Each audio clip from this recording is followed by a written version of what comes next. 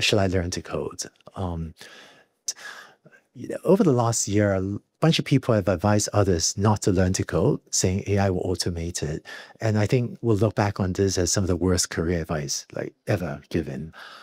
Um, when when software engineering went from punch cards to keyboard and terminal, there were actually people saying back then, look, we now have COBOL. Coding is so easy, like you don't need software engineers. People actually thought that, right? But that was wrong. I mean, Codable, keyboard and terminal made coding much easier, and more people did it.